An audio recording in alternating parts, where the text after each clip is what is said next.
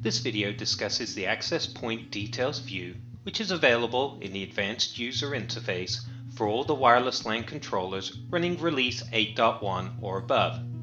Navigating to the Access Point Details view for an access point of interest is quick and easy within the Advanced User Interface. Access points can either be located by using the Global AP or Client Search function, or by selecting a specific access point of interest from the access point table. The AP or Client Search function is the quickest method to locate an access point of interest, as it allows you to search all the currently joined access points by entering either the full or partial name of the access point into the search field. For example, typing SJC14 into the search field will bring up a list of all the currently joined access points that include SJC14 in their name. You can then select a specific access point from the list, which will take you to the AP View Details page for that specific access point. For example, by selecting the SJC14 21B AP3. The second method to search for an access point is to use the access point table, which can be opened by clicking the access point menu option under the network summary.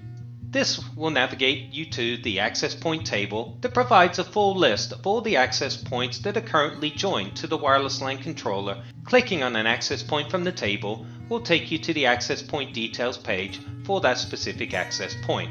For example, again by selecting SJC14 21B AP3 from the list will take me to the access point details view for that AP. The access point table displays additional information for each access point. In addition to the number of associated clients, the table displays the usage, uptime, channels, interference percentage, and number of rogues.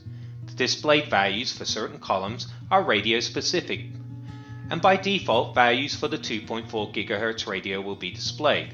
You can switch to the 5 GHz values by selecting the 5 GHz button. Notice how the radio specific values change when you do this. The displayed columns are also fully configurable and can be added and removed as desired.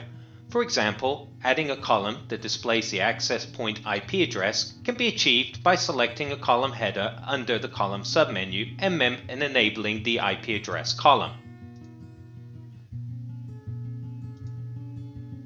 You may also remove a column using this same menu, for example, removing the IPv6 address column.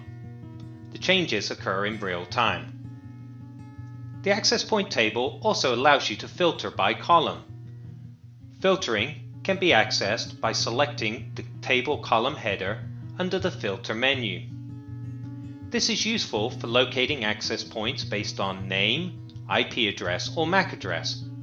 The filter function can also be used to locate access points based on specific modifiers as well, such as partial or full matches using contains, not contains, or even for numerical values, min or max values. This is useful, for example, if you only want to display access points with a certain number of clients, or if you want to locate access points with a certain number of rogues.